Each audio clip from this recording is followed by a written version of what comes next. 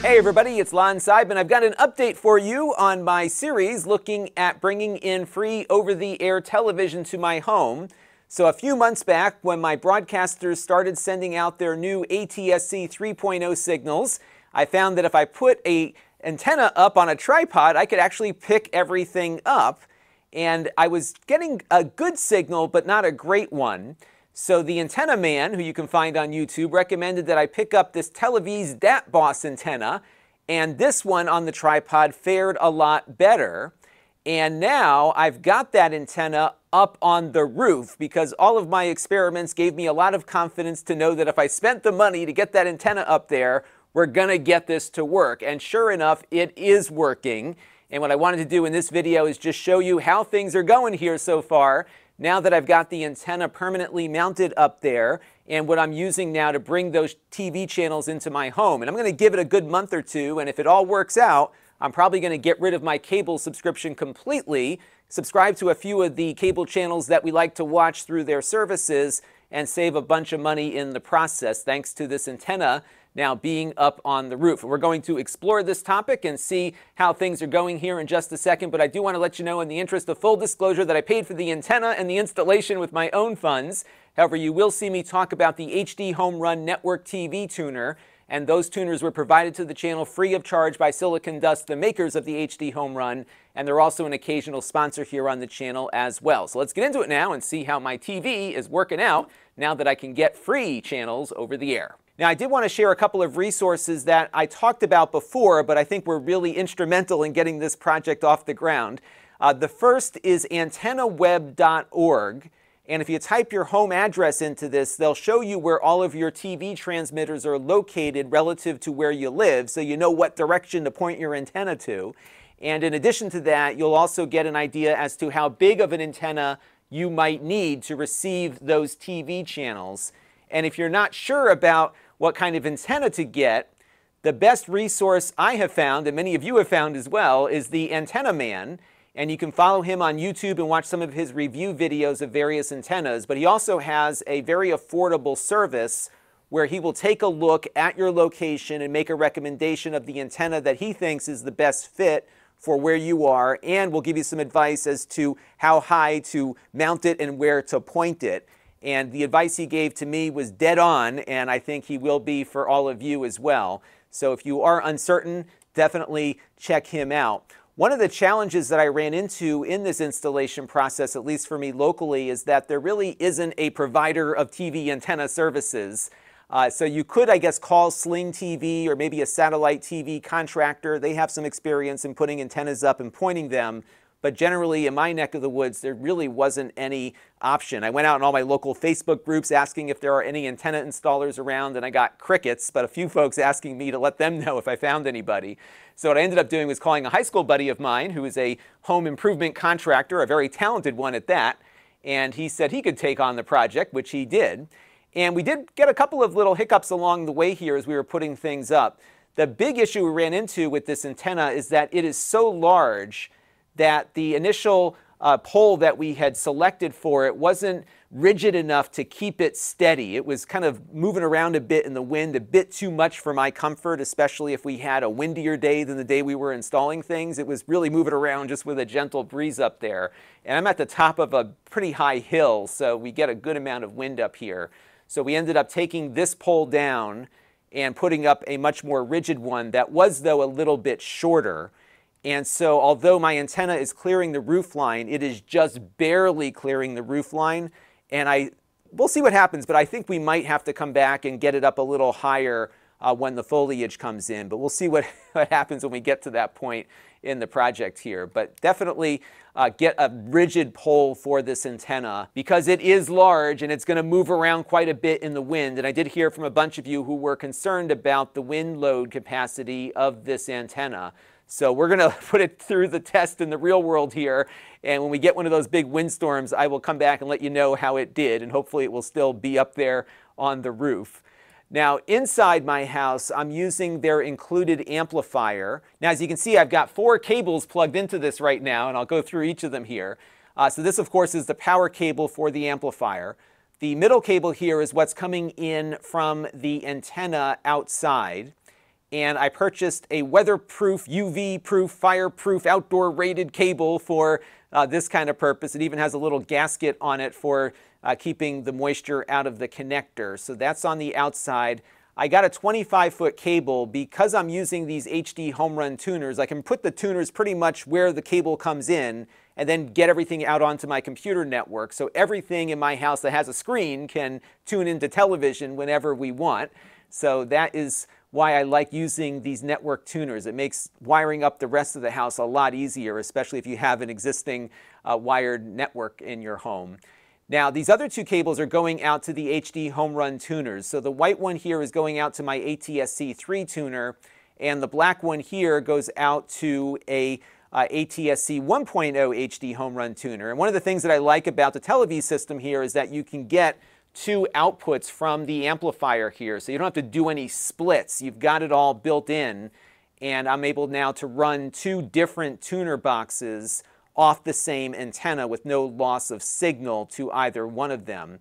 Now I have an HDHomerun Flex 4K here on the right.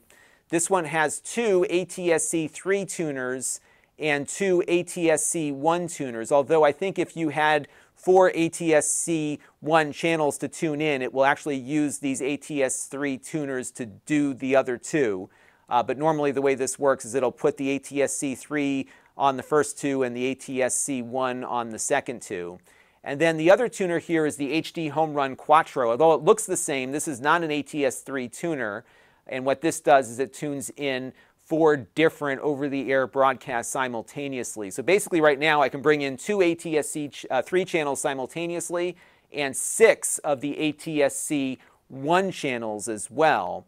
And one of the nice things about this antenna is that I pick up far more channels than I ever have here. So why don't we take a look and see what I'm getting. So here are the list of channels that I'm able to pick up on the ATSC 3 tuner, the HDHomerun Flex 4K.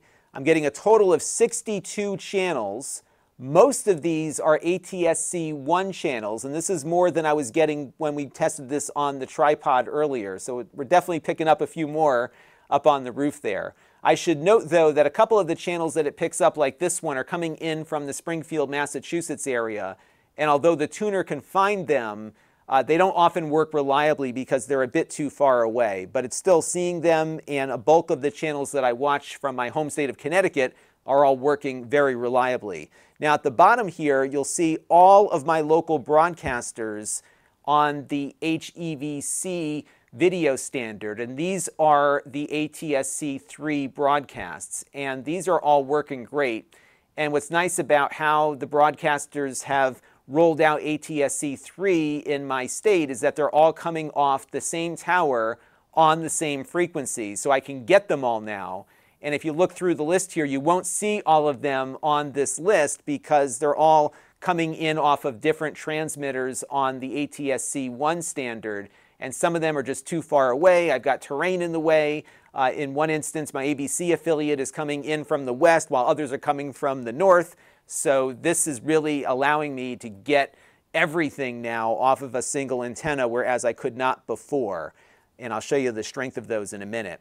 Now this is the other tuner. This is the ATSC 1 tuner. And you can see we're getting less channels here because it doesn't get the HEVC channels. But we're getting pretty much the same thing here on both out of that antenna using the amplifier. So let's take a look at signal strength now. I've got 4 different broadcasts being sent to devices around my house at the moment. And what I'm going to do here is pull up this really helpful utility that runs in Windows that is part of the HDHomerun software package. And as you can see here, we've got my Flex 4K tuner, and each tuner gives us a little status page here as to how well it is getting its signal. So you can see here, the signal quality percentage is about 64% or so. When I tested this on the tripod over the summer, I was about 7 or 8% higher, although I'm finding at different times of day the signal quality is a little better or worse. So we're in the worst of it right now, kind of in the yellow zone here, but in the evening it gets better. And of course there are atmospheric conditions that can impact these signals. But so far I haven't had any drop-offs, and it's been largely over 50%, comfortably over 50% most of the time. I suspect that if I could get the antenna up a little bit higher, it might improve this, but I think for now, I'm going to leave it as is until I see the impact of the foliage that is due to come out pretty soon, which will determine whether or not we do need to raise the antenna up a bit. So that is one of the ATSC 3 tuners. Here is another one. Now remember, both of these channels are coming off the same transmission. They're just different digital packages embedded inside of that transmission. So these will largely be identical here because we are tuning into the same exact frequency. Now on this tuner, we have an ATSC 1 broadcast. This again from my CBS affiliate that is very far away that we really couldn't pick up very well before. And this one is doing just fine as well. You can notice though the difference in bit rate. So we're running at about 8 to 9.5 megabits per second. That very same broadcast on ATSC 3 is about half of that with better image quality. And we talked a little bit about that in the last video. It just shows you how technology moves quickly and standards move slowly, but you get a much better quality image for far less bandwidth with the ATSC 3 standard, which is why it's such a big deal. What I found of interest, though, is that the ATSC broadcast runs about 10 or 15 seconds or so behind the ATSC 1 broadcast. So there might be some additional encoding going on or something happening with the broadcasters that makes it so these broadcasts are not coming in at exactly the same time. So the DVR cushion might need to be set to accommodate for that. Now this tuner is the Quattro tuner that I have upstairs. And as you can see here, also tuned into that far off CBS affiliate, we're getting very similar performance here. So I'm pretty confident that so far this is working out really well. But again, I'm concerned about the foliage growth and whether or not I may have to go up a little bit higher. But we'll cross that bridge when we come to it a little bit later. So I'll keep you posted on how things are going. But right now, it's looking really good. And I think if it continues in this way, I should be able to cut the cord officially after all these years talking about it and save myself some money and have a better control over what I watch. Incidentally, the local broadcast TV fee on my cable now is well over $20 a month on top of what I pay for the cable subscription. So this will save quite a bit of money, and everything that comes in over the air comes in free of charge. Now there's an HDHomerun app available for most of the major streaming platforms out there. And if your smart TV is not directly supported, there's a good chance something you have plugged into that television that does work. I've had a lot of success with Apple TV, with the Fire TV boxes, along with my Xbox and a few other things as well. So I haven't yet found a screen that can't play my live television in some way from the HDHomerun system. And it's also an open platform, so Plex and MB and InstaTV and channels, which are all third-party apps, also work with the HDHomerun system. And I would definitely suggest checking out a few of my earlier videos where we dive into a little bit more detail about how all of that works. But by and large here, things are going great so far. My wife likes to watch the news in the morning while we're getting the kids ready for school. No hiccups. It's been pretty much flawless as we are experimenting here with over-the-air television. So my use case here is probably one of the tougher examples of getting over-the-air broadcast to work, and now they are working very well here thanks to the shift to ATSC 3. So I'll be back with more, including how the antenna does in the wind, but also how it does when the leaves come back on the trees. So stay tuned. I live in the forest, so we're going to be talking a little bit more about the performance of this antenna as the weeks progress here. That's going to do it for now. Until next time, this is Lon.TV. Thanks for watching. This channel is brought to you by the Lon.TV supporters, including gold level supporters Brian Parker, Chris Allegretta, Hot Sauce and Video Games, Logic KGR, Tom Albrecht, and Amda Brown. If you want to help the channel, you can by contributing as little as $1 a month.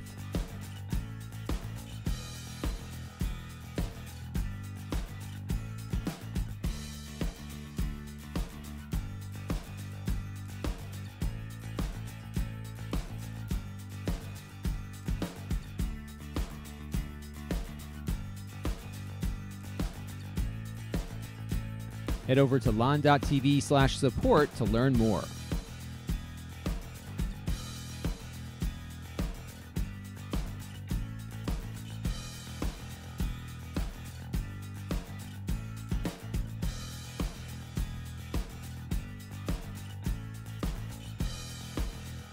And don't forget to subscribe. Visit Lon.TV/s.